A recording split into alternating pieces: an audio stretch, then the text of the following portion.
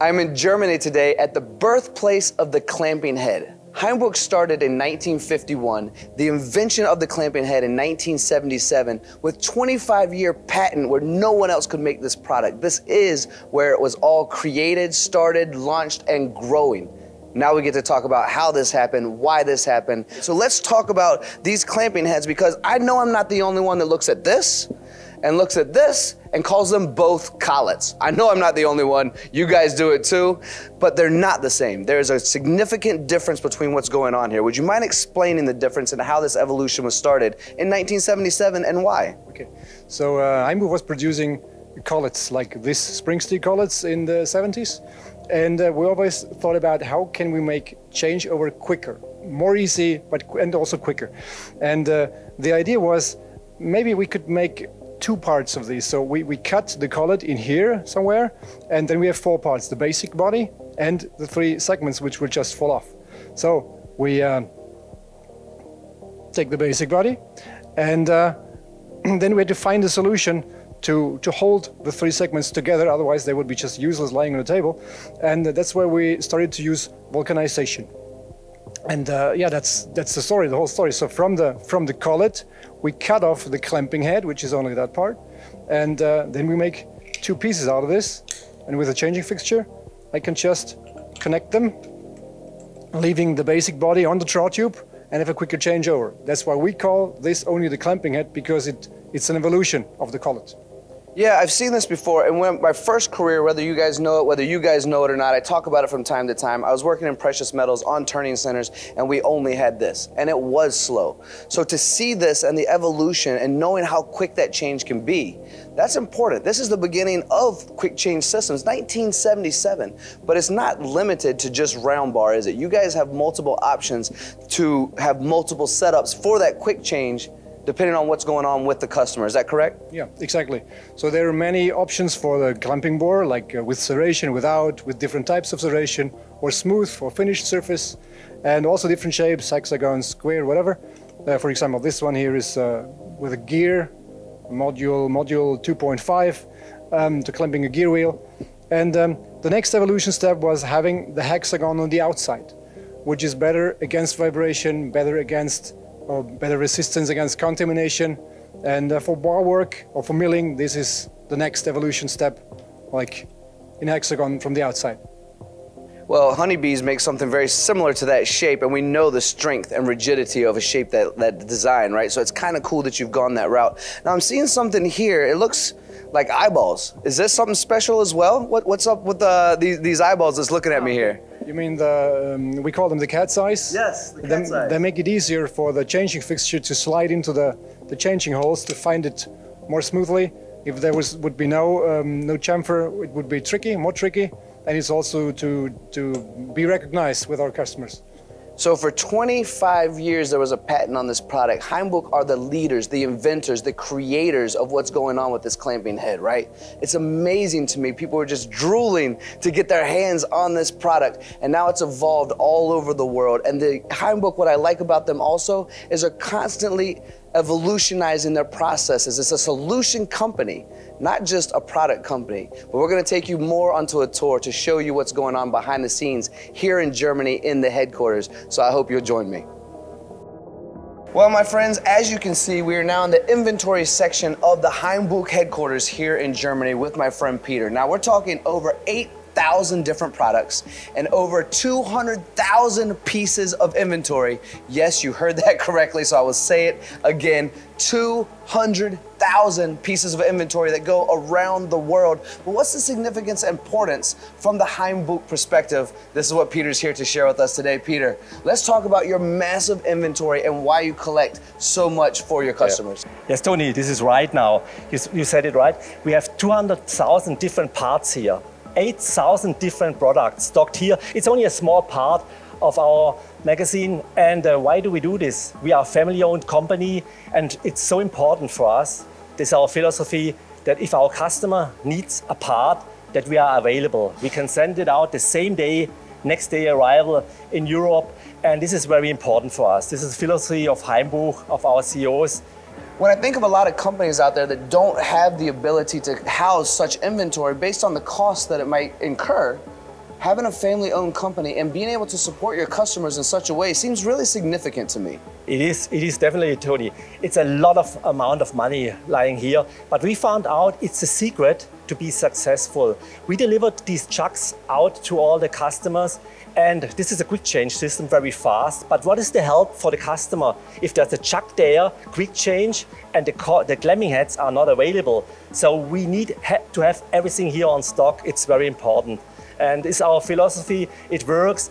This is only German stock here in Marbach, but all our subsidiaries worldwide have a huge stock. Some of our huge dealers, they stock these parts.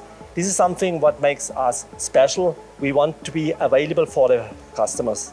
Well, Peter, we're standing in front of so much inventory. And standing in front of this inventory, I want to reiterate with the customers watching right now, or potential customers watching, over 8,000 different products, right? So that might seem like a large number, a confusing number. How do I know what works for me? But you guys have simplified it here at Hainbuch to make sure that they're taken care of. How do you go about doing that? Oh, yes. I understand you, Tony. We make it for our customers very simple. The customers comes to us with a part and we do the proposal for them. We say that's exactly what you need. Our intention is to make most of it out of standard, not out of specials. So we use also for very special solutions, standard parts out of the magazine, and the standard solutions are around about 60% and only 40% is the special. So the customer gives us the parts, the customers trust us, what we love. They say, that's the part, please help me do the solution. And we do this for them. And something that's fantastic about that custom solution is there is no minimum. If you have a one-off, where some people, you have to buy 10, 20, 30, one-off, they can do one-off for you, which is incredible. Now let's talk about what's in your hand right now. They look like cat eyes to me. I've talked with some of your other colleagues, and I think they are cat eyes. What's the significance? Yeah. My colleague before showed you on the cat eyes on the clamping head.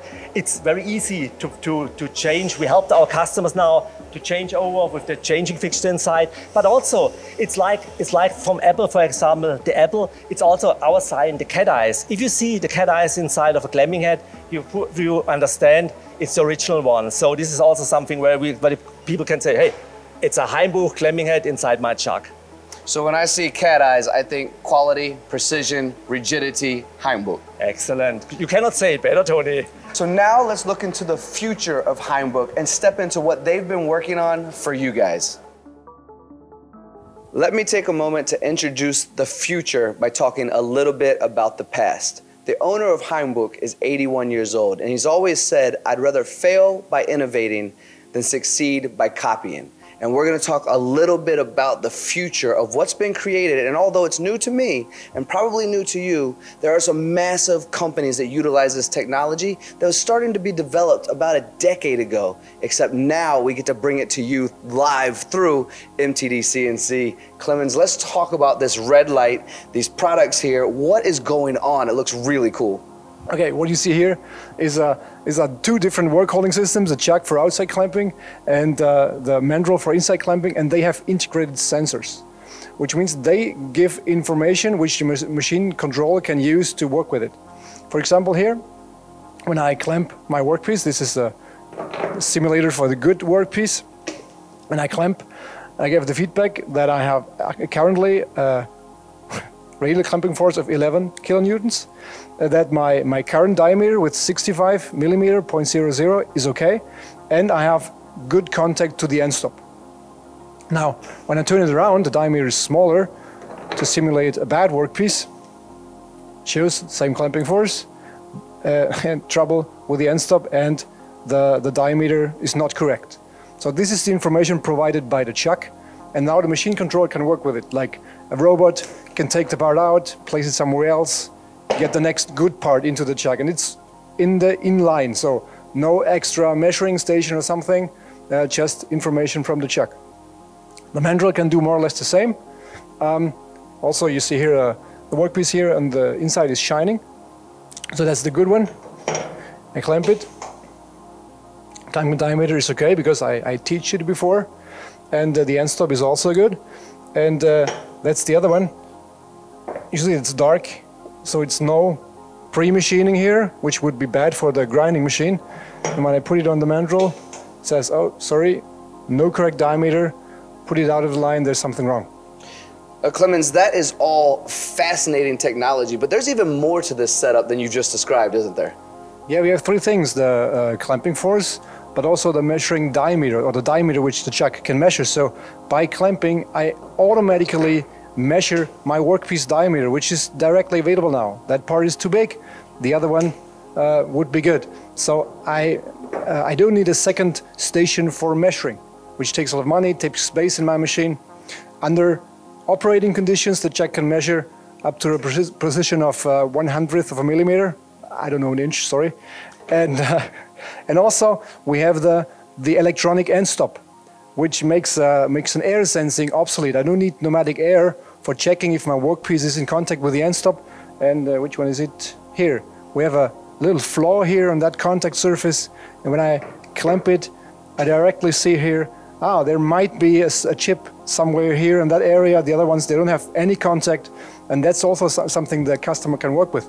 We have one system running, or we have several systems running, but in one system, the customer is measuring every workpiece, and every 10th workpiece, he is compensating his tool movement by the last 3 diameters he has measured. So he gets a very constant result in his production. Clemens, you mentioned briefly that there's no secondary operation or another way to measure it. Is that previously how this was done, or were we just guessing this whole time, hoping that we had the right clamping force, the right pressure, the right diameter, all of these things? How did it work prior to this? Because seems like a really incredible advancement to me to make things so much easier, and because Hainbuch always focuses on precision, just increased precision to make sure we're setting up correctly. Yeah, there are more answers to that question. So first, as an operator, what can I do to influence my clamping force? I change the pressure on the machine. So the first thing, I go to my machine, I look at the diagram, and it says, like, I don't know, 20 bar or PSI means this certain axial force. But what reaches my workpiece as an operator, normally I don't know. So I can use a measuring gauge. We also have something like this in our program, and then go to the chuck and measure. But then I need the gauge extra, and it's not in line. So the machine is standing, it's stopping. I take out whatever I have currently for clamping. I put in the correct clamping diameter for my measuring gauge, and I measure. It takes a lot of time. Maybe I don't want to do this. And with a sensor which is integrated in the chuck, I get the information directly during the normal process. And I would imagine, but I have to bring this question up for the audience as well. This is an automated system. If I have, say, bar feed, and this is repetitive over and over, and I'm walking away, whatever type of automation, it'll show up either good or bad. And if it's bad, it's going to put a pause in the system.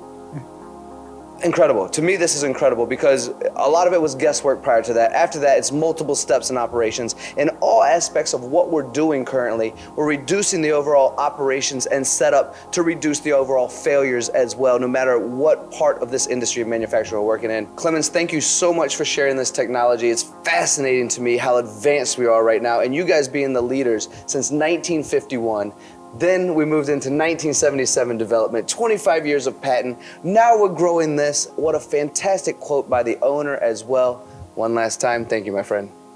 Hainbuch, Germany, the headquarters, a family-owned company. And now we know the past, the present, the importance of inventory, and the future. Thank you all for watching MTD CNC, and we look forward to seeing you again real soon.